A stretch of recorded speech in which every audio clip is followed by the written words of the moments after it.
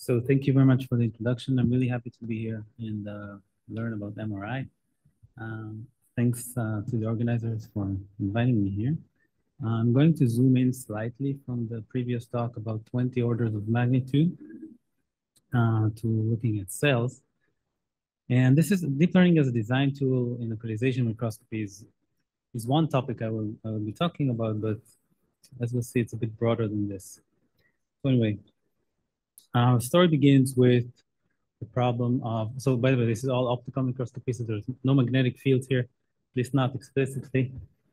And our story begins with localization microscopy. And the challenge is this.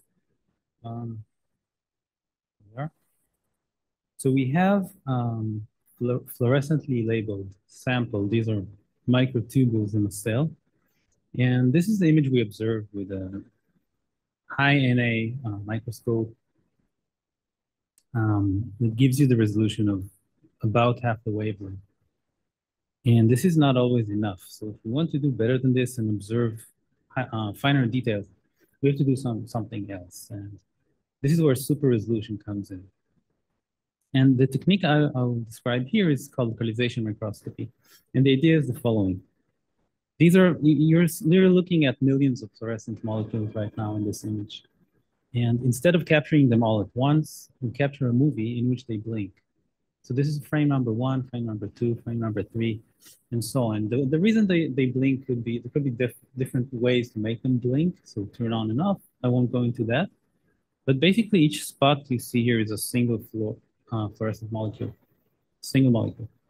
And now, if you want to build an image out of this movie, then all you have to do is look at each spot, determine the position of the molecule that's at the center, and just draw a dot on the right side here for each one of them. This is called localization. Okay, so you move from a diffraction limited spot that could be 200 nanometers in size to a very precise localization of that spot. And if you do this repeatedly, 1,000,000 times, you end up with 10-fold increase in resolution and a Nobel Prize.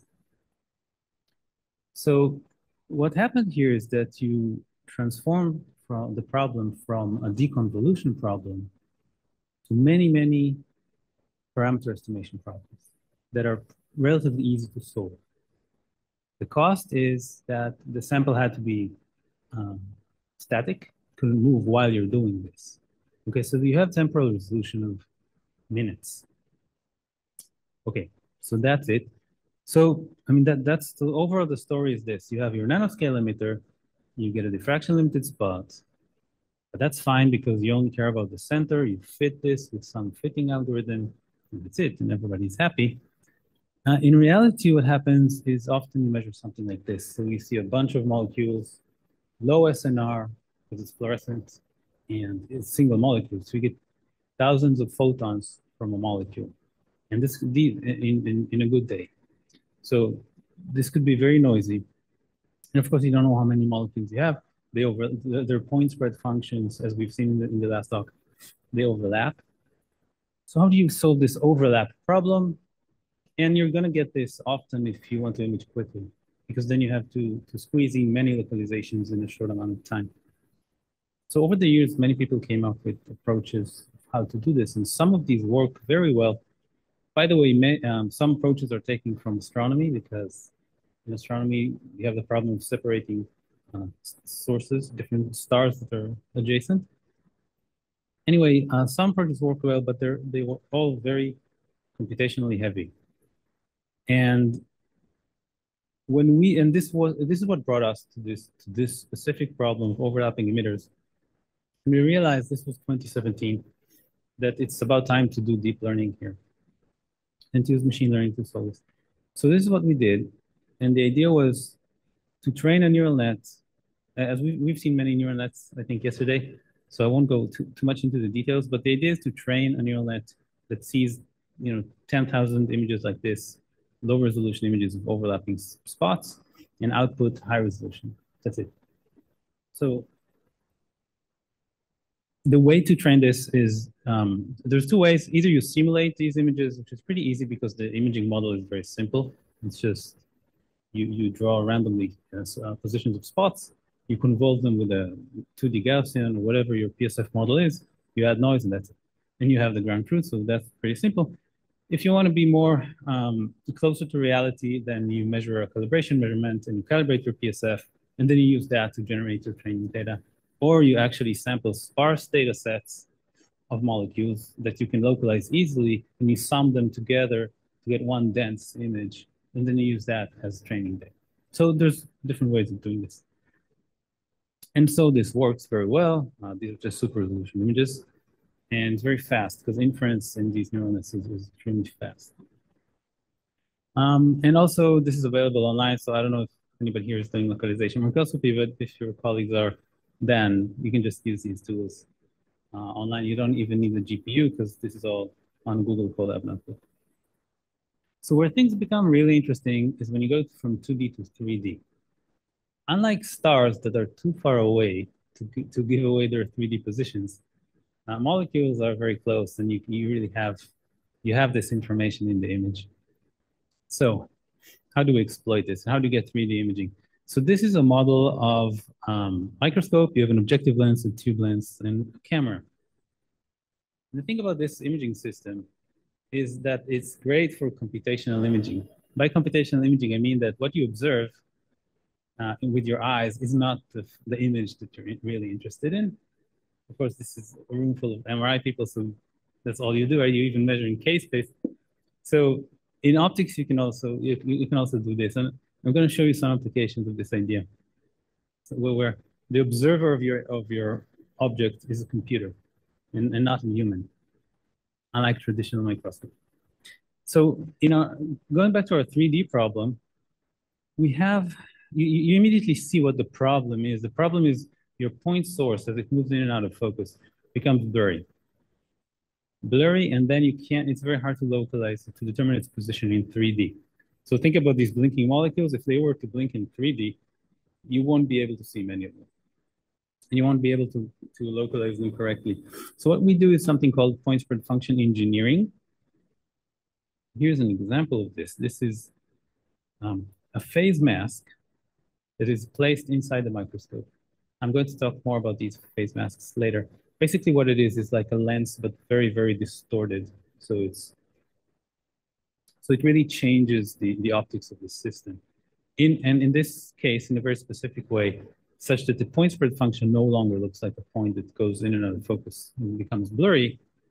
The image of the point spread function, in this case, it's two lobes that rotate around the central axis as a function of z. And so what you've done by this is you encoded depth information in this image. Now, if you want to know where in z this molecule is, then you just capture a single image, you decode it using whatever algorithm, and you figure out the 3D position. And I'm going to show you some applications of this. But before that, I'll show you another point spread function, which is this one. We like this one. It's called the tetrapod because of the shape it traces out in 3D. And the way and as you can see, this is just a different phase mask design. In whatever phase mask we place here, you're going to get a different point spread function. And now we can ask, okay, which one should I be using? What pattern should I be placing here in the Fourier plane of this microscope to give me what I want? So what do you want?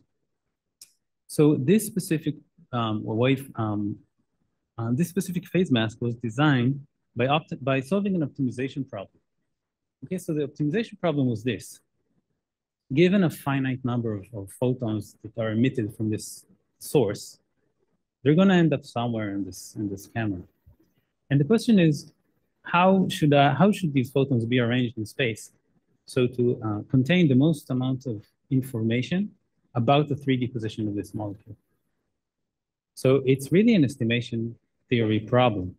And you can quantify the amount of information in this shape regarding the parameter you're trying to estimate, which is z, by a quantity called Fisher information. And it's related quantity to Kramer-Rao lower bound. And if you use this, and this is basically a measure of how quickly this shape changes as a function of defocus. And if you just optimize this quantity and you tell the computer, solve this optimization problem, give me the phase mask that would maximize this, then this is the result you get. So it's a local minimum, but it's the best one that I've seen so far. And so we use phase mask often. And so here's an example of some applications. So this is a cell, and these are its telomeres labeled fluorescently. They jiggle around because it's a live cell. This is with the standard PSF, and this is with our tetrapod PSF. And you see all of these different shapes because the telomeres are different Z's. So now you have this decoding problem, right? You have this big mess, and you have to figure out what's going on. So similarly to before, I mean, how do you figure out all of these positions at once? So similarly to before, we use the neural net to do this.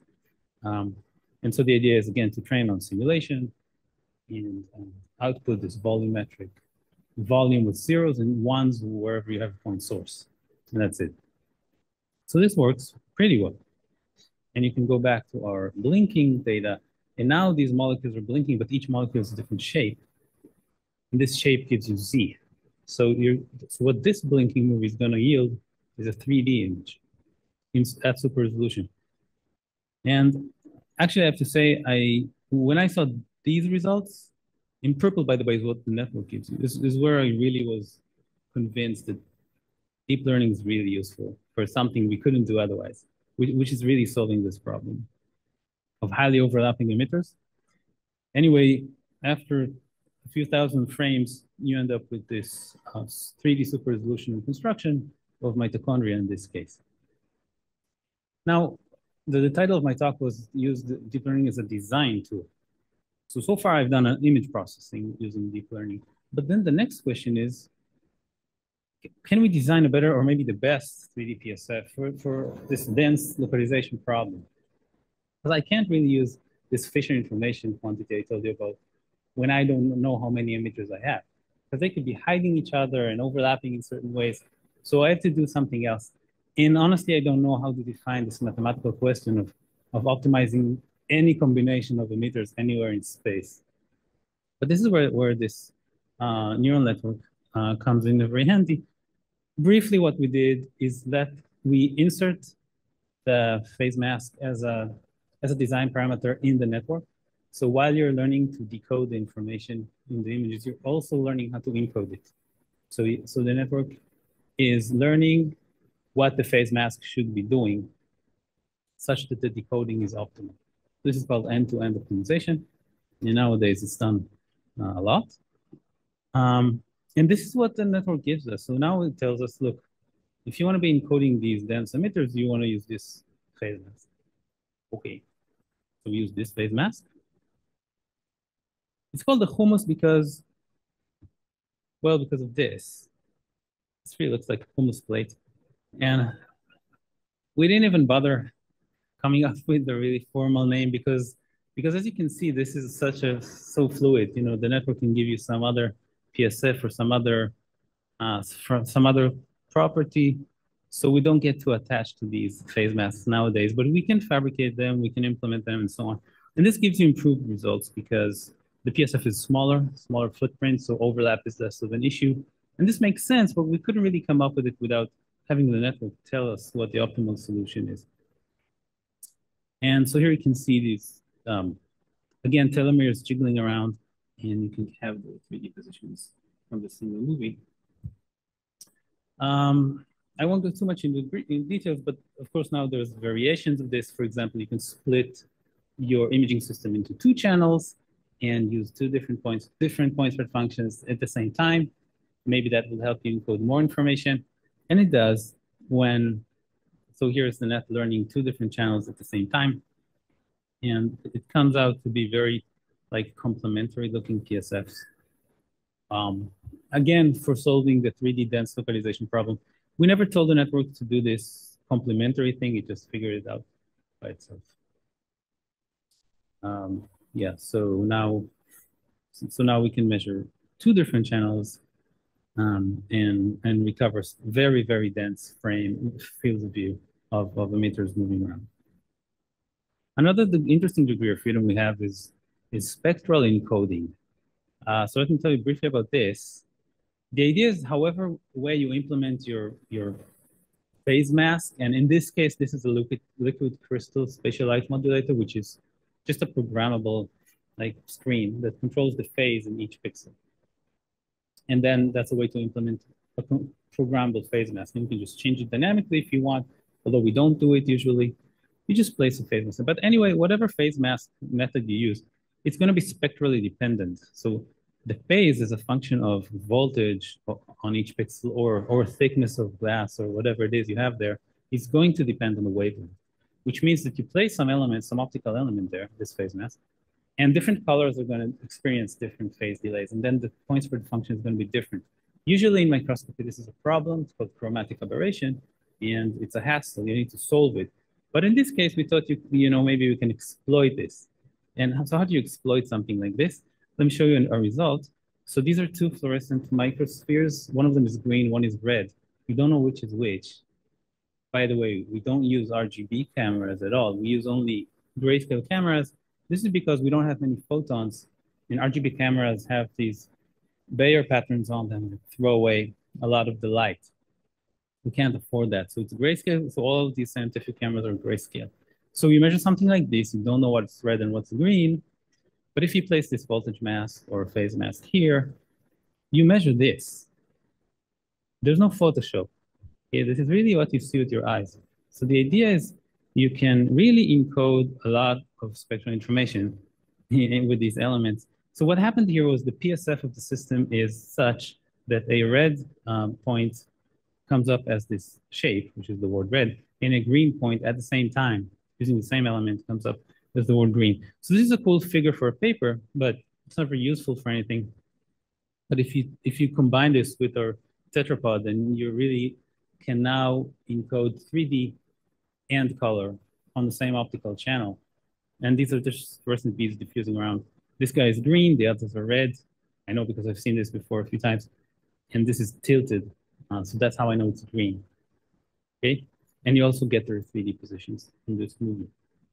Of course, you can now learn the optimal PSF to separate different colors, and that gives you some other results as well. So now you can do, for example, imaging 4 different colors on a single channel. These are 4 different kinds of quantum dots that emit light in different spectral regions. So in most of them, the network gets right just from the shape. So I want to take you and to think about the following problem, which is like the next step of the evolution of these things is thinking about the downstream tasks.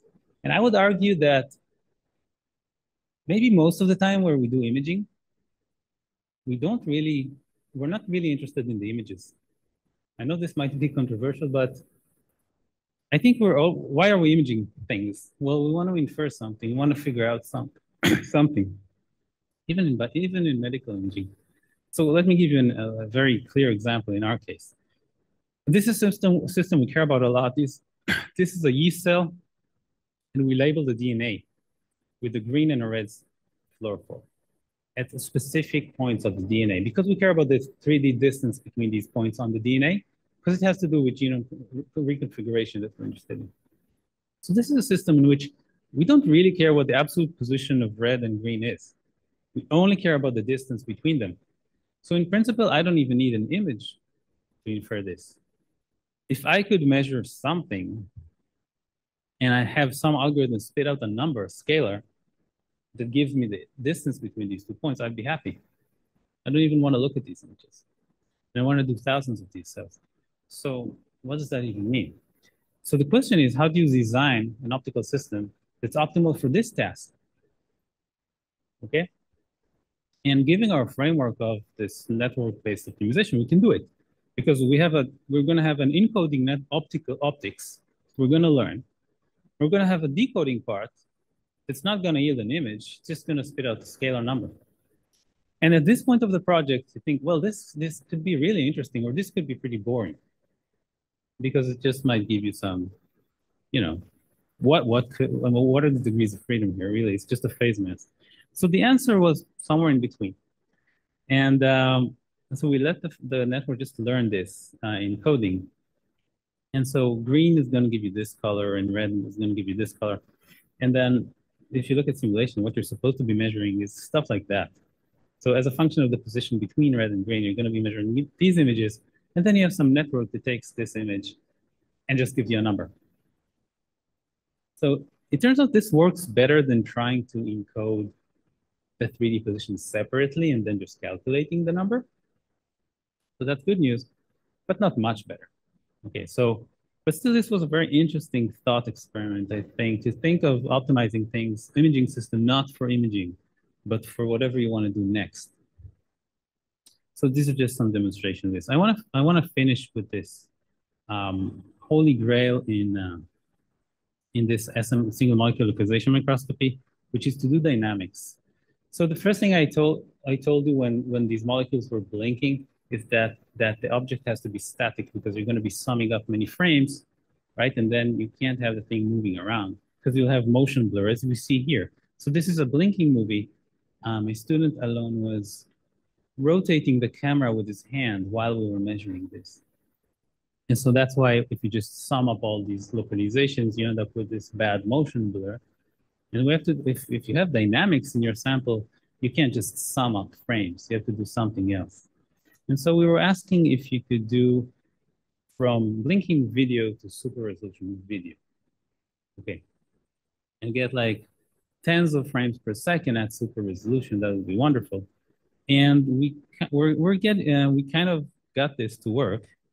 And the idea is to use this,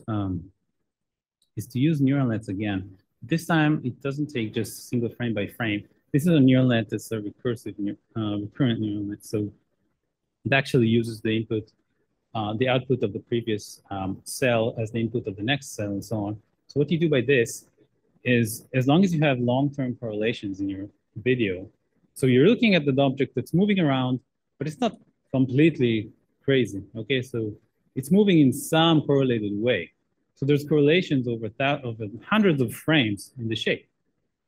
And if you exploit that, and you kind of know what you're looking at in the sense that these are microtubules, this is mitochondria, whatever, and you do because you label it fluorescently, so you know what you're looking at. If you exploit these two assumptions, you can do pretty amazing things. Let me just show the results. So this is blinking data of live microtubules, and this is the reconstruction you get. Okay, it's hard to see, but it is moving around. We show it once more. You look here, so you actually get dynamics. So this is super resolution reconstruction. And with mitochondria, similar results.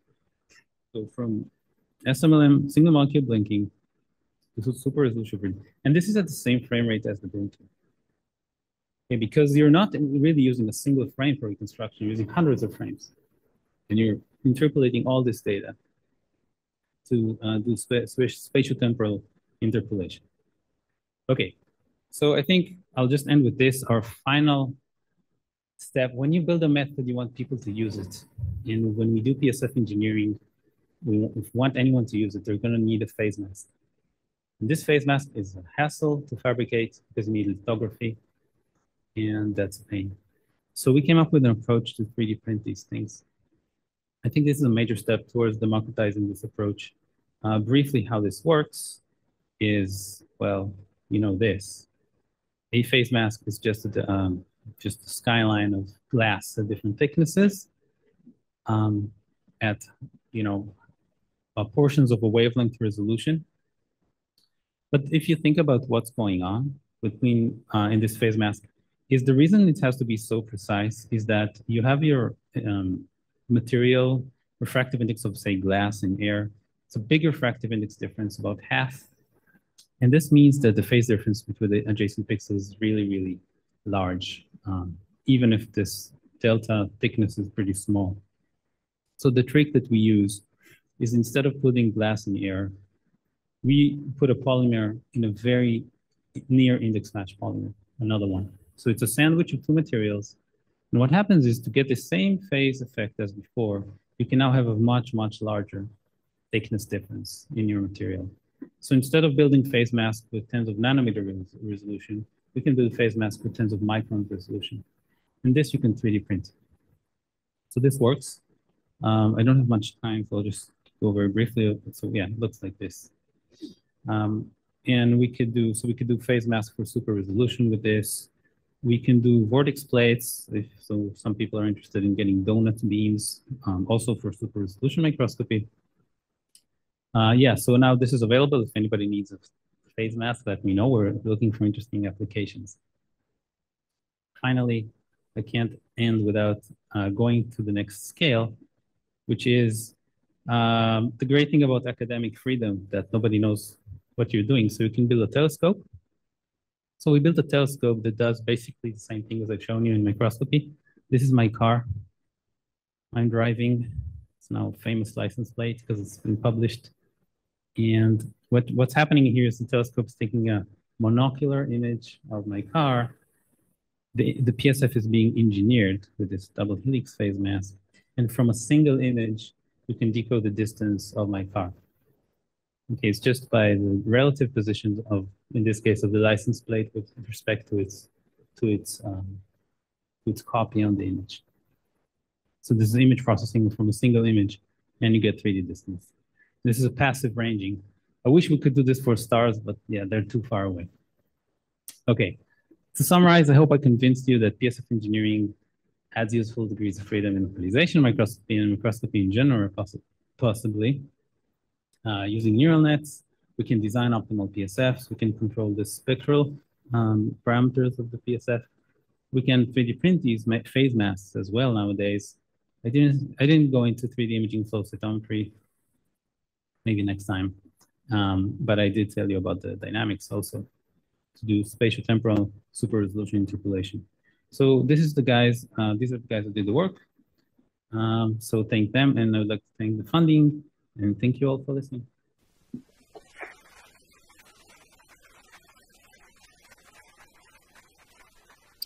Thank you very much again for the fantastic presentation. Questions? One to start with. Really fascinating work and actually remarkable analogies to a lot of things going on in medical imaging and MRI, not just astronomy. Actually, we can talk about that. But on the depth resolution problem, you were talking about how you could put, say, 2 sequential phase masks to explore. My mind tends to think in parallel. So why not split the beam coming off of your microscope and send them through a series of different phase masks, which could then disambiguate? Or basically, can you not afford to split the beam? Do you lose too much signal noise in the process? Yeah, so I tried to squeeze in too many things in this talk, I realized, but actually that's what we did. We did split into 2 different paths. Yes. Okay. And of course, the cost, as you mentioned, is signal to noise ratio. So, I mean, in principle, why not split it into 10 different paths, right? Well, the reason is you get 1/10 of the signal in each channel, and at some point it's not usable anymore. I mean, split into 2 we did.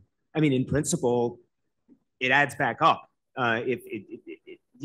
So you could add it back up in signal averaging. I guess there's a limit where you start losing photons, right? I mean, that's so now you're getting into the noise model, right? How much of it is Poisson noise and how much is read noise, and with our parameters, 2 channels were still fine. More than that, we haven't tried. Also, some student has to build this thing, right? So you're gonna have to split it into more than 2. It's becoming problematic. Gotcha. No, thanks.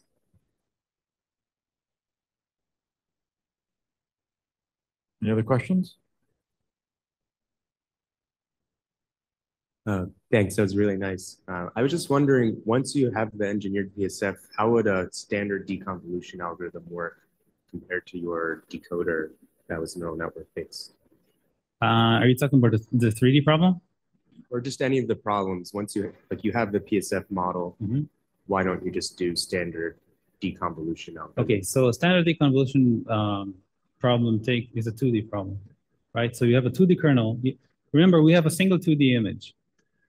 So if you're gonna deconvolve it with a 2D PSF, so when you do deconvolution, you assume that everything in your image is convolved with the same point spread function. But in the case of our 3D PSF, that's not the case, because every point in our image is a different z. So, I mean, we can talk if you have an idea to do how to solve this 3D deconvolution from a 2D image, we can talk about it. But even in the 2D case, the neural network beats whatever deconvolution dyno you try. Thanks. How fast these, what do you say, the polymer move? How fast does what move? Yeah, Sorry? how fast these molecules or polymer move? You see, you can measure the distance. How fast do they move? Yeah, how fast they move. So we assume that they're moving slow enough so that there is no apparent motion blur. So this means that, for example, if our resolution is 100, if we have pixels of 200 nanometers in image space, in object space, then the molecule doesn't move more than this in an acquisition time, which is tens of milliseconds. If it moves faster than this, then you get the motion blur in the motion. In the blinking movie, there is no motion in at all. Oh, are you talking about the reconstruction of the dynamic reconstruction? Model, you see the atoms or particles move. Right? Yeah. In and out of the plane. What's the speed? Yeah. So I would say not more than a micron for tens of milliseconds. Okay, if there are no more questions, let's thank our speaker again.